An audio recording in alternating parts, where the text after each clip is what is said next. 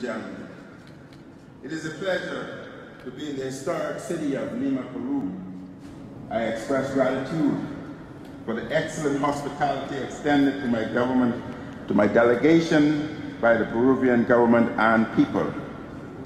Colleagues, some 22 years ago, member states and governments took the bold step of adopting the Inter-American Convention Against Corruption, the first international agreement of its kind. They recognized the need to root out corruption at the foundation of the inter-American system as being necessary for the preservation and strengthening of democracy.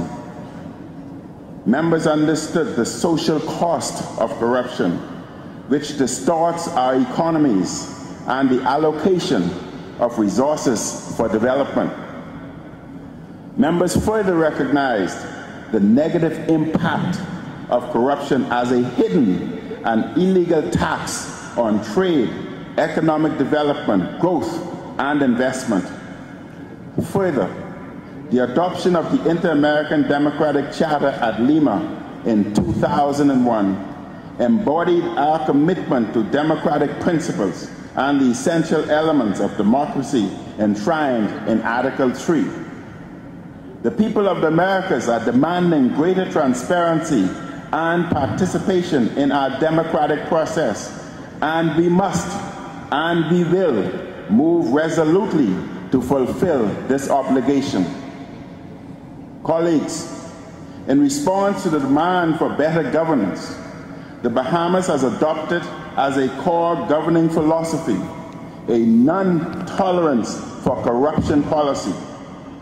We are strengthening public institutions to enhance government transparency, accountability, and good governance.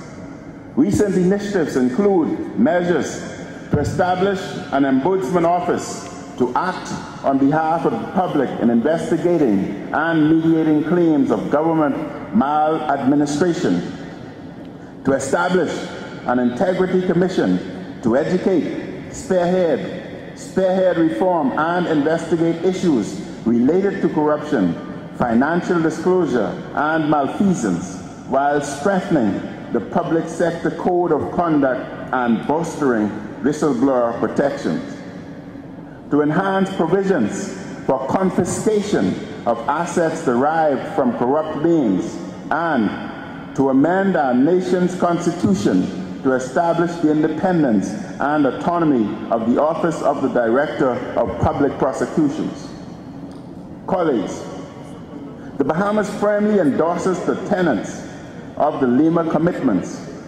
These commitments establish a baseline that each country should aim to achieve. The tenets are tools for us to hold each other accountable. It is only through cooperation and collaboration that countries will be able to curtail the webs of corruption that often extend across our borders.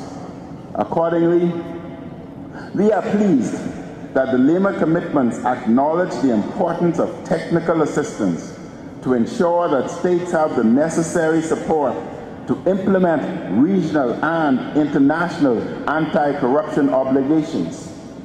We also applaud the inclusion of a mandate to establish a hemispheric focus upon tax information exchange that has, until now, been a rather one-sided, indeed lopsided conversation.